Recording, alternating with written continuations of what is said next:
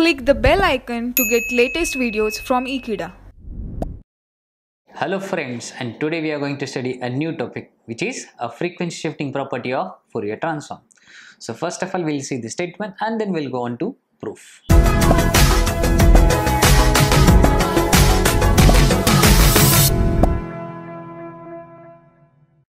So first of all, a frequency shifting property. If the Fourier transform of x of t is represented by x of j omega, then Fourier transform of x of j omega naught t into x of t is transformed into Fourier domain and expressed by x of j omega minus omega naught. Now, this is the statement that we are going to prove. So, let's see the proof. Now, we will derive our property but by using a definition of Fourier transform. So, first of all, we'll write the definition of Fourier transform.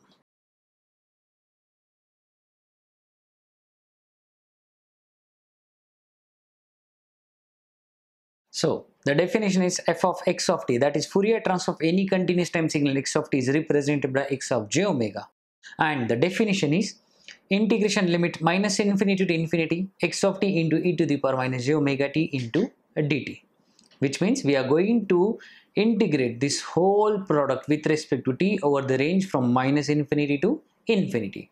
Now, what is next? We will use our input function or the statement function.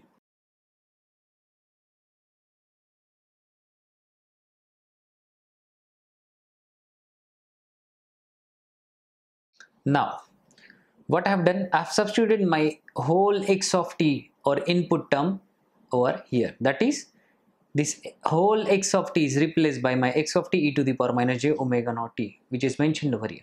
Now, look at here, my x of t is in pure form, so no need to change this x of t. But here, we have two exponential terms. So, now what I am going to do, first of all, I am going to add the powers of exponential term.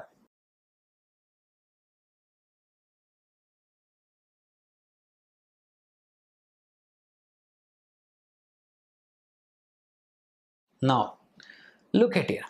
After adding, you will get this equation. But what I'm going to do, I'm going to take minus jt and minus jt common from both the sides.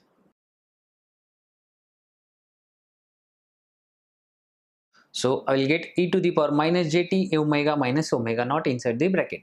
But if I consider this is nothing but my omega, then I can say that e to the power minus j omega t dt and x of t is nothing but my definition of a Fourier transform. So, we will use a definition of Fourier transform over here.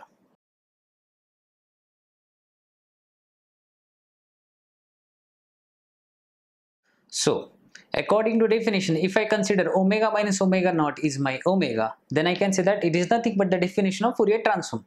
So, I am going to write x of j omega, but I will resubstitute that omega value, which is omega minus omega naught. And this is nothing but the definition of a frequency shifting property, or you can say that a proof of frequency shifting property.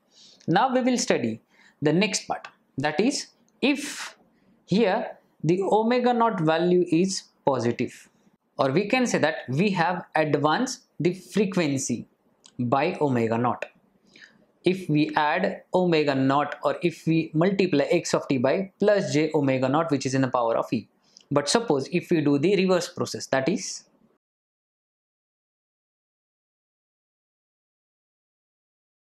if we are going to find out the Fourier transform of e to the power minus j omega naught t into x of t, then the result will be,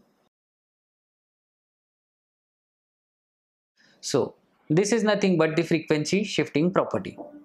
So we will study a new property in next video, but for that stay tuned to Ekeeda and subscribe to Ekeeda for further more videos. Thank you so much.